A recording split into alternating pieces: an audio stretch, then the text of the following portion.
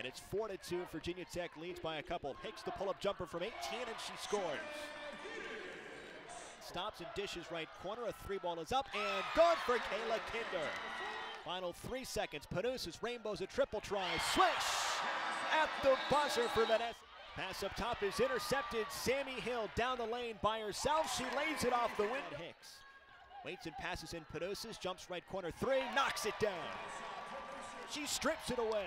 1-on-2. Hicks down the lane. Explodes to the bucket and scores. Second quarter.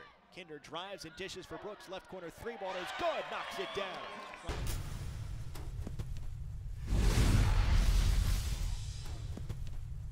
Drives the lane, stops and floats with the right hand. No good. The stick back by Hicks is there, so Sunette does not in this one with this score. Hicks down low, floats with the right hand, scoring. Zone defense has been a problem for Virginia Tech. Spinning hook shot is good. Defense there by Ryder. A drive, a layup is good. And